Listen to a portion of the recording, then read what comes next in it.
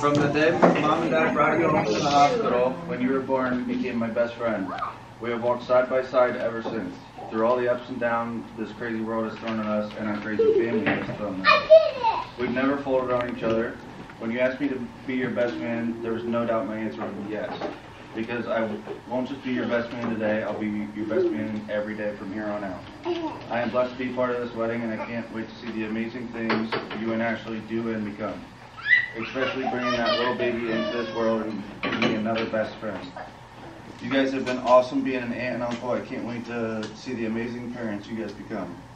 I wish you both a lifetime of joy and happiness because I can't name two people more deserving. I actually must truly, deeply love you to sign up to be a part of this crazy, dysfunctional, loving family. I love you both so much, and God bless.